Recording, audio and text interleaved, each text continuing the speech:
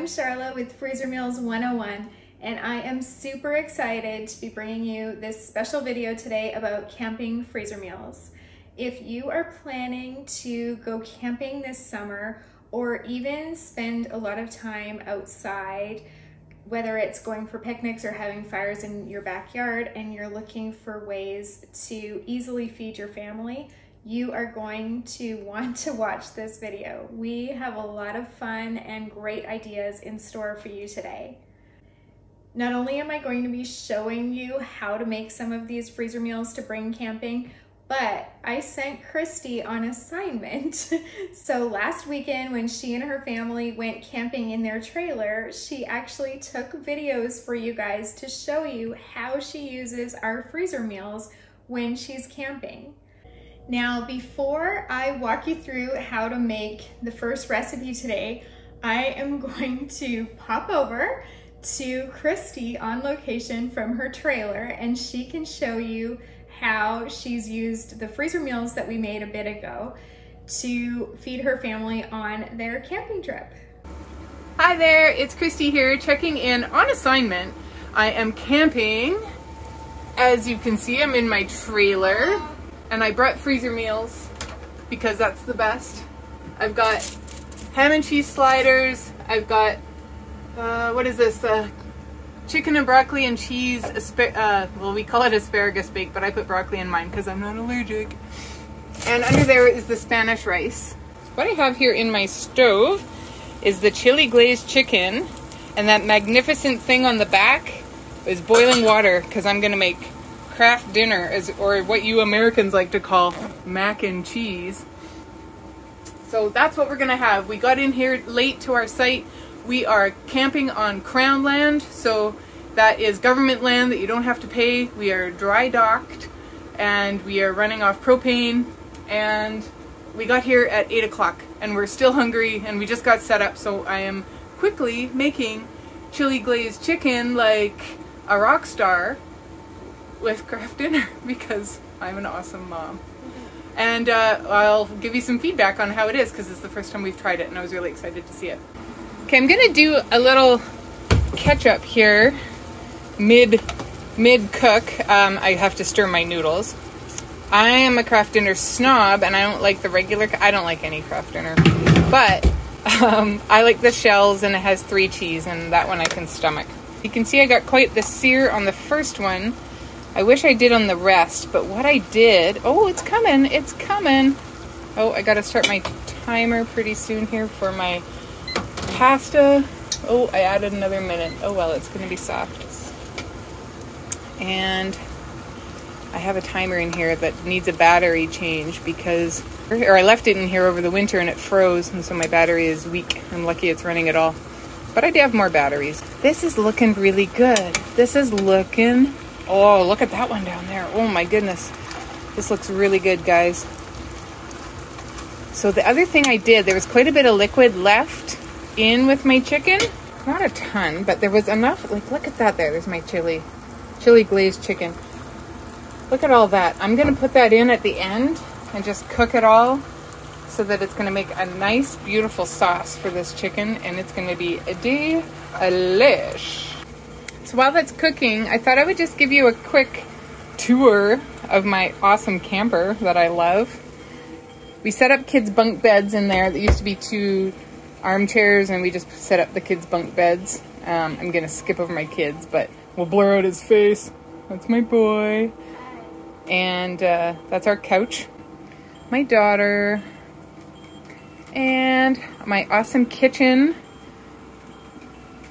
right beside my stove. Our little entertainment center. We have to set up the TV. We tuck it away while we're traveling so it doesn't like die. Our games closet. All of our boots. We got here and it was raining and it's really sandy here, so all of our shoes are sandy. Back here is our bathroom.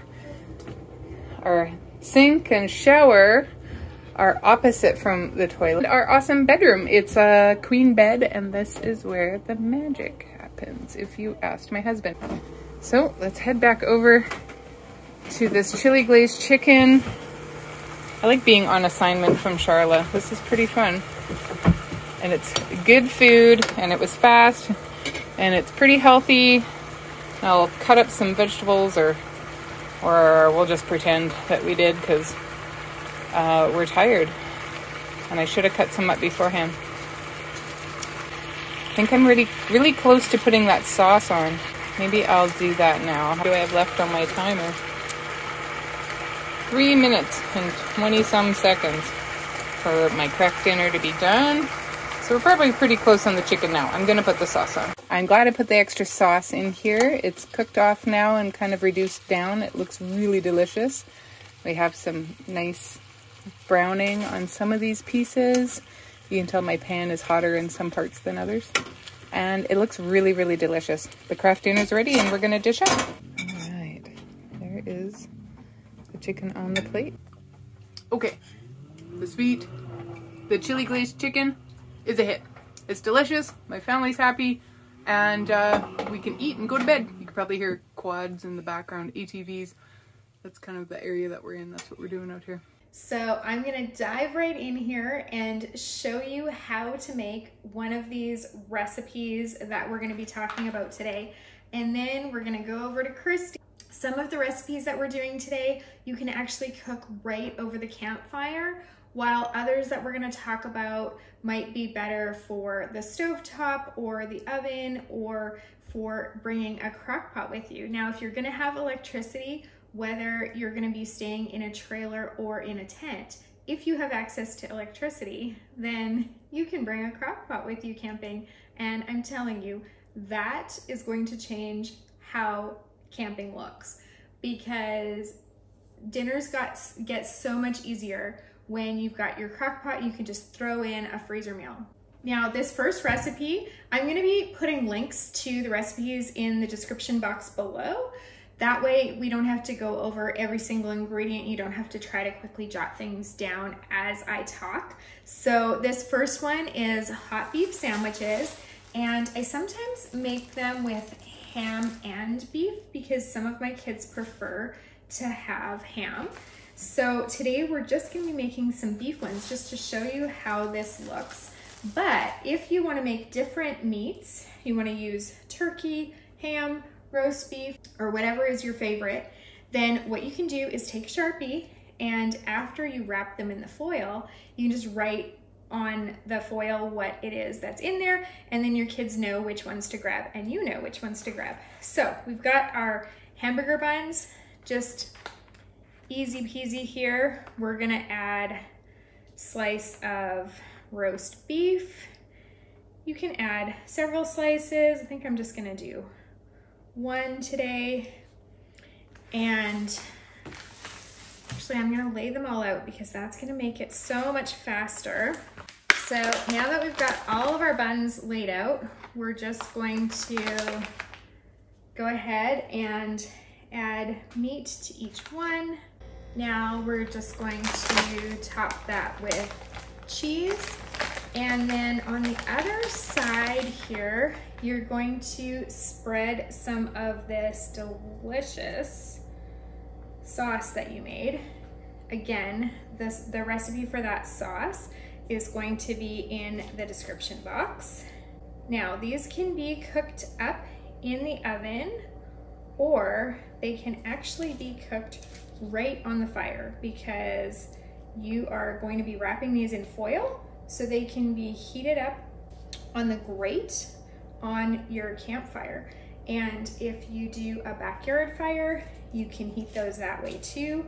This is a great recipe for youth groups or large numbers of teens getting together, because everybody can have their own, and it's individually packaged, super easy, and nice for when you're camping, because it's also kind of one of those take and go things. So when we go camping, I don't know if you noticed my shirt here with the camping things. This was a shirt from, let's see, 2016. So it's been a while, but I've got a few camping shirts like this. I've got some more recent ones. This was from a trip that my husband's family took camping all together.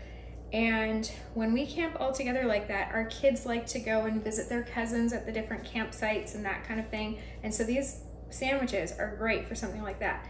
But I'm gonna try to find the photo and pop the photo in here of most of us, or all of us, that went on that camping trip, because my husband's family is huge. He's the youngest of 7, then of course we have 7, and lots of his siblings have large families, and lots of our nieces and nephews have gotten married and started having families of their own.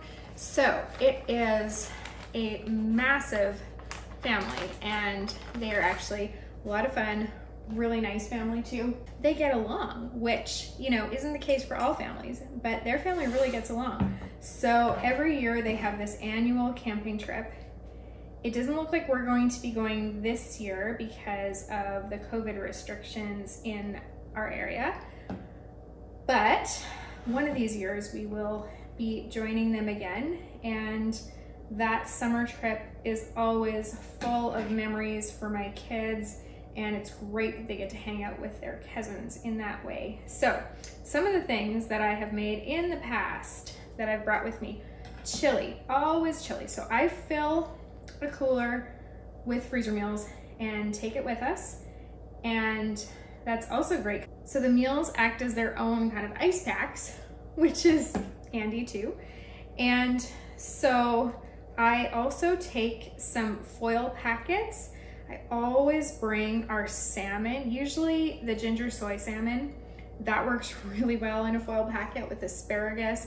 The barbecue salmon is amazing. So I'll pop some of those salmon links down below, but those cook beautifully over the fire in a foil packet. You can add some potatoes if you want, whatever. It's just a really delicious camping meal. What else do I bring? Oh, like the pulled pork or pulled chicken. So the shredded barbecue chicken is amazing, or any of our pulled pork recipes. Those taste so good in the crock pot, and it's easy because you can just pop it in the morning, go and do whatever you're gonna do that day camping. So, you know, sit at the beach and read a book or whatever. Go for a walk, go for a hike, watch your kids play at the playground. And then when you get back, either at lunch or at the end of the day, you can serve that really easy pulled meat meal, and you've had to do very little work. One of the things about camping, I'm gonna be honest and say I'm not the biggest camping fan. It's not really my thing. I didn't grow up doing it. It's my husband's thing, and he loves it. And like I said, his whole family loves it. But for me, it was a stretch, and it took a lot of years for me to start going on the camping trips. And then when I did start going, I found that it was just a lot of work. You know, as the mom, you are in charge of a lot of the, and I know, I mean, not all families are like this, and some families, like the dads, do the cooking and whatever. But my husband sometimes cooks breakfast or that kind of thing, and he's starting to cook a little bit more as far as dinners and things go. But for the majority of our marriage, it's more been me that's done the cooking. So when you're the mom, especially when there's a lot of kids, you mostly are doing the packing and like the lists for food and all of those things. My husband takes care of the packing for things like the tents and the tarps and the ropes and all the outdoor kind of things. But when it comes to making sure everybody's fed and dressed, that packing got left up to me. So I just found it was a lot of work, and all these people that rave about camping, I was kind of like, oh, it's not, I don't get it. Like, as the mom, you just end up doing more work than you would at home because you don't have the conveniences of, say, like a dishwasher or, you know, air conditioning. Well, actually, we don't have air conditioning. We live in Canada. There's not really any reason for air conditioning, but you get what I'm saying. You don't really have those conveniences, and so I just found it a lot of work. But over the years, when I started to figure out the food, that was kind of when I started to enjoy camping more, because it wasn't as much work when I could bring freezer meals with me. And once I figured out what I could eat, because my kids, they'll eat hot dogs every meal if you let them. So, you know, that wasn't as big of a thing. But I don't eat hot dogs and I don't eat hamburgers, so it was a little tricky for me. But once I started to figure out what I could bring that I could eat, that was easy to make, but that would feel like I was on vacation because it was something good, that's when the appeal of camping started to click a little bit for me. So one of the things I always bring is quesadillas. I will put a link to a video where I do my buffalo chicken quesadillas, and you can see how I do those up ahead, and freeze them so that they're not cooked yet, and you can just easily cook them. Now I have cooked those over the fire, and I have also cooked them in a skillet. I haven't done them in the oven, but we usually rent a trailer when we go camping, so there is an oven, but I don't usually use it. And that helped. We've also done breakfast sandwiches, breakfast quesadillas, taken those. That makes the mornings easier. Really anything that you can make ahead is going to make camping so much easier. So I'm trying to think of what else I have taken camping. I do bring appetizers that you can make ahead. Things like buffalo chicken dip, cheese dip. Again, with the quesadillas can also be used as an appetizer because we usually have an appetizer night where everybody comes to our campsite and brings appetizers on the first night of the camp out. It's a lot of fun, a great way to socialize with people that you maybe haven't seen in the last year because some of our relatives live a little further away. So that's a lot of fun, and some of those can be made ahead. So I'm just gonna wrap these up and you can see how easy that all was.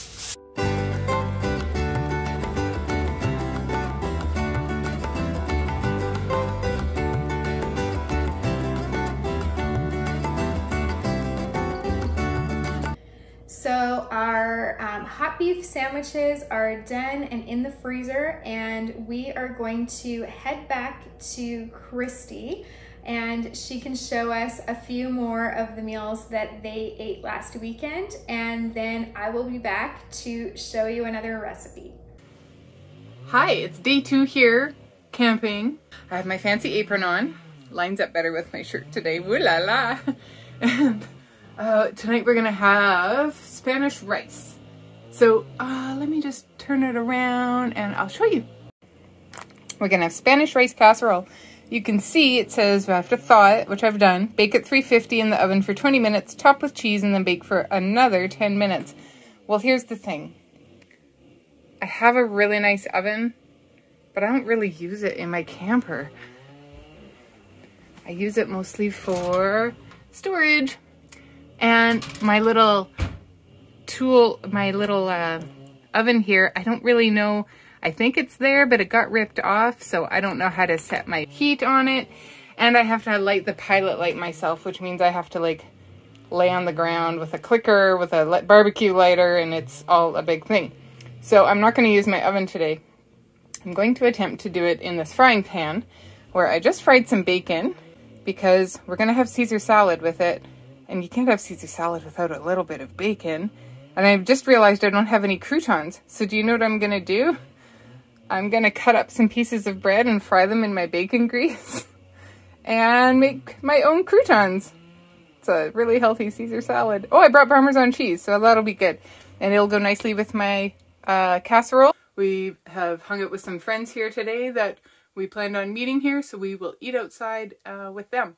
Now, I'm not going to give you a feedback after I've cooked it, other than I might tell you how it went in the frying pan, like in the skillet instead of in the casserole dish, because we've had this many times. It is a crowd favorite. We have done this often because it's easy, and what's especially good about it is it's a full meal. It's got hamburger and rice and that special red sauce that we make that's so good, and it has olives and onions.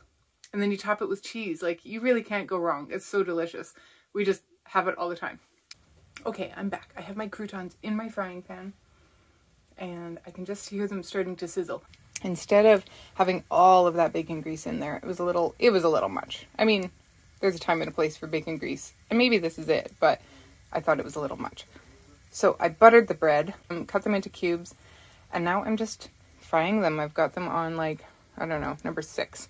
It's medium-ish, a little medium-high. And I'm just going to watch them. I'm going to see how they toast. And I have the bacon drippings, some of them still in there, some of them I poured off. But you can see, if you can see down in there, I still have some of the bacon pieces that got left behind. You know, that has a name. It's called fond, F-O-N-D. The stuff, the gooey stuff that comes off your meat at the bottom of the pan. But look at that. They're getting toasty. There's a bit of a sizzle. Oh, you can hear the quads in the background behind me. You could hear a chainsaw a while ago because firewood doesn't cut itself. And we are camping, living the good life.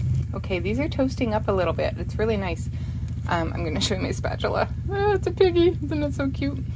Okay, I just got it in there. So in this case, our ground beef is pretty fine. Normally we have it a little bit chunkier than this, but this weird thing happened when we were browning it this time and it got stirred too much, and it's okay. It's still ground beef and it'll taste delicious. The nice thing about trying this out in the skillet is that there's always a lot of moisture in the Spanish rice, I find. I always think when I put it into my casserole dish is like, ooh, why is this so saucy? But it always bakes in nicely.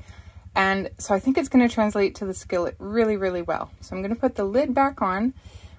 The instructions for when it was in the casserole dish in the oven were for 350 for 20 minutes, and then you sprinkle the cheese on and you do it for another 10 minutes. So I'm going to try probably similar here in the skillet, but I'll probably stir it after 10 minutes and again after 20. Then I'll sprinkle the cheese, put it on low, put my lid on, and see how it goes. That's cooking. I'm going to show you how my croutons turned out. Like, holy smokes, those look so good. They're perfect. I mean, it's just toast. Ultimately, that's what croutons are. They're just toast. But when you make your own croutons, have you ever had the croutons out of the package and you go to chew them and they break your teeth? Well, these ones just taste like toast. And I made the right call on not seasoning them. They're just fine the way they are with a little bit of that bacon juice that was in the bottom of the pan, plus some butter. They are perfect the way they are. I got my bacon bits there. I got my romaine lettuce chopped up and ready to go. I've got some Caesar salad dressing in the fridge with some Parmesan cheese. The only thing I'm really missing is lemon. I could do a squirt of lime juice in there, but everything in it is cooked. I think more than anything, it just needs to be heated all the way through. I don't have to spend a lot of time like cooking. How's that coming along? So there is a lot of moisture in it. I'm going to leave the lid off for now and let some of that moisture come out for another, 5 or 6 minutes. And then I'm going to turn it really low and put the cheese on and let the cheese melt. Okay, we are back with the Spanish rice. I've put the cheese on. It's finished cooking. I think it's going to be really, really delicious. I'm going to give it like 5 more minutes and let that cheese melt, and then we're going to have it. And while I'm letting the cheese melt, I'm going to finish making my Caesar salad. There it is.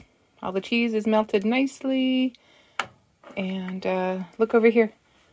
Look at how pretty my salad is. Oh, that looks so good. We're hungry. We had a big day of quadding today, and we are ready to eat. Hopefully we can do it outside in the sunshine, because that's the point of camping.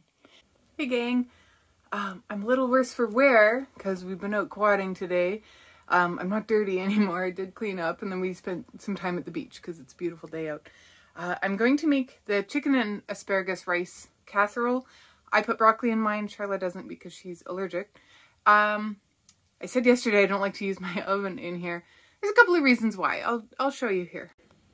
Everything that you see here, I store in my oven. So my casserole dish, my other casserole dish, my other casserole dish. These are old. These are from a neighbor on the farm that we used to have.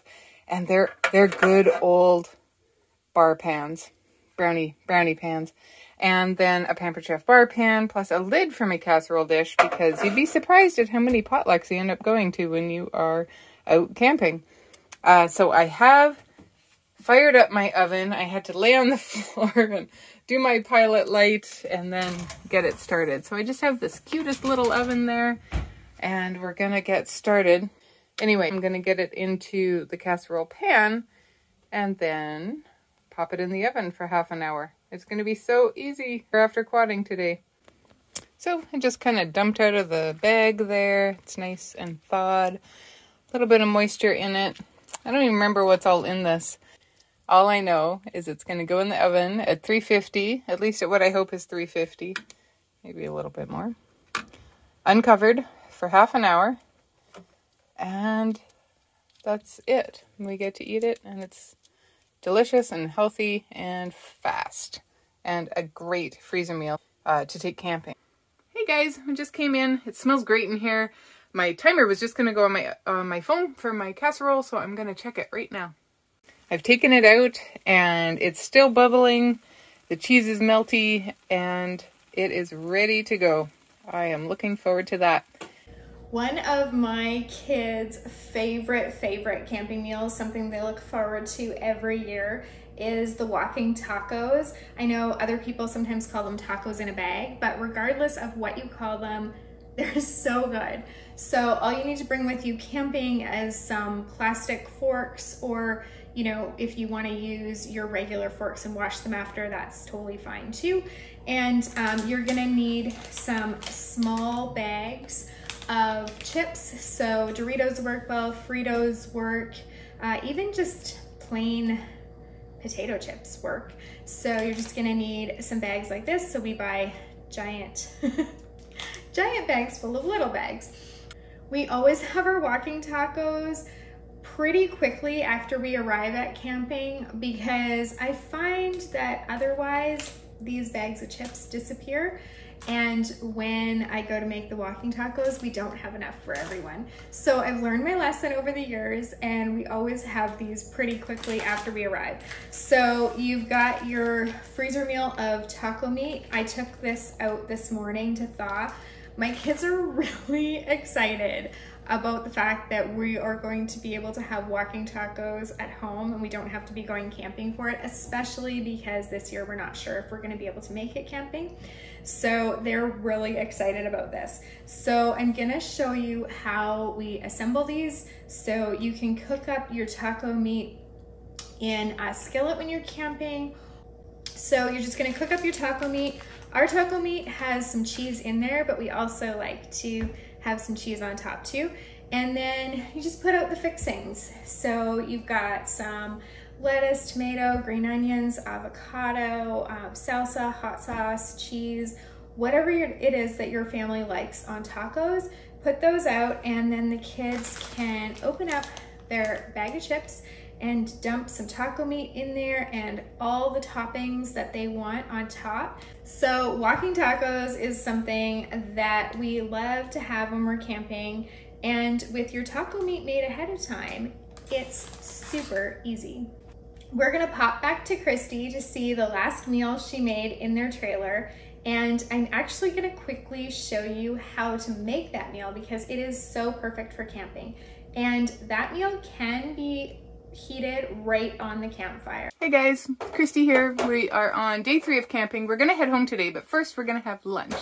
We are gonna have ham sliders, and I'll show you what they look like here in a sec. They're in a tray with some tin foil on. I've put them in the oven already at 350 for a few minutes. Oh my goodness, look at that.